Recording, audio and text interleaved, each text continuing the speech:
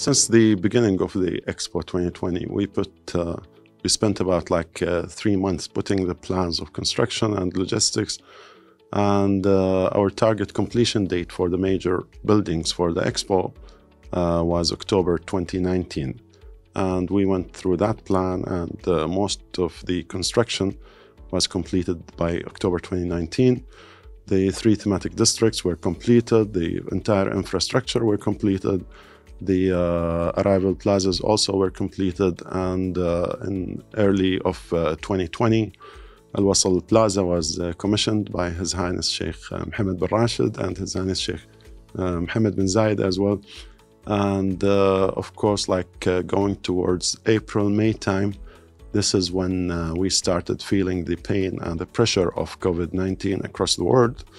And as a result of that, the organizing committee of expos across the world, the BIE, together with the countries, voted to postpone the event by 1 year to October 1st, 2021.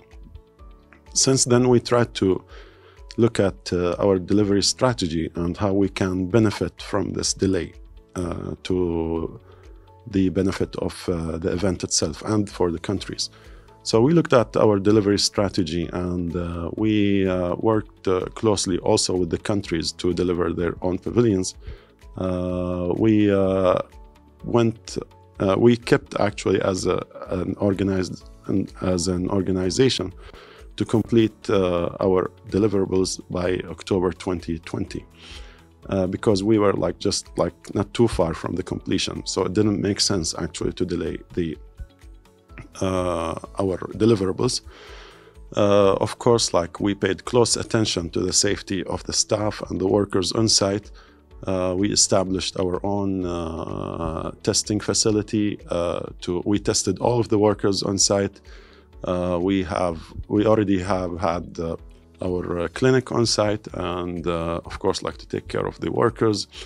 We keep periodically checking and testing the workers on site and on their own camps to ensure they are healthy and to help management of any positive cases.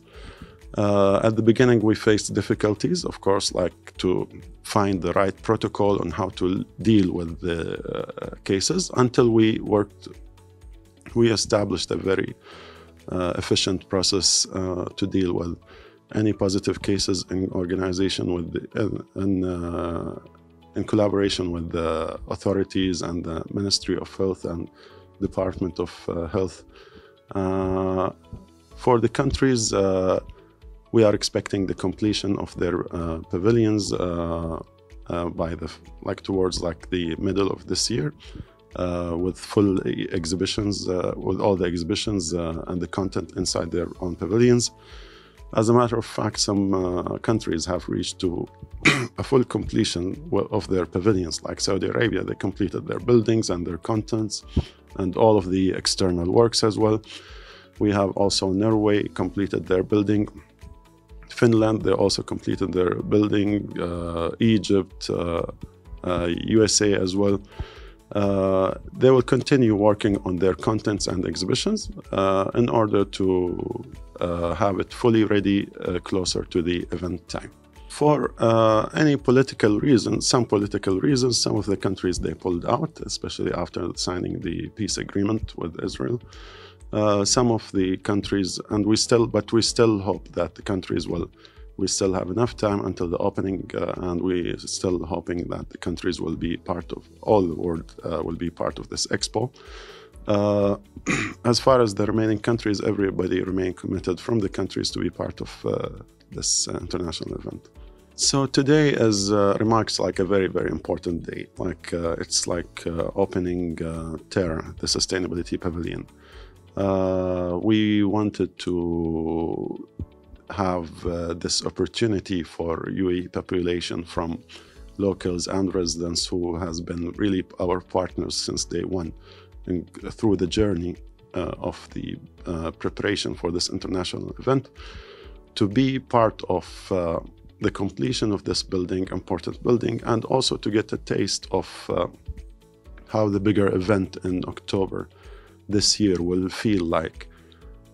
Today, it's an important milestone, opening this pavilion, and so it's amazing to see everybody enjoying the place and really impressed by the work that has been done by the entire team of Expo.